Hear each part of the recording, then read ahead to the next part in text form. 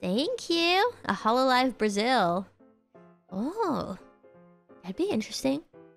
Although I think it'd probably be better to target just like the larger audience in general. Because what in Brazil they speak Portuguese, but isn't Portuguese like really similar to Spanish? Portuguese sounds like a mix of Italian and Spanish. I like how they roll their R's. It almost sounds like different. Similar to German and English? Oh, I see. Because I can kind of understand Spanish, I feel like when I was watching James May Goes to Italy, and I was listening to Italian, and it felt like I could understand. It felt like I could understand some Italian pretty easily.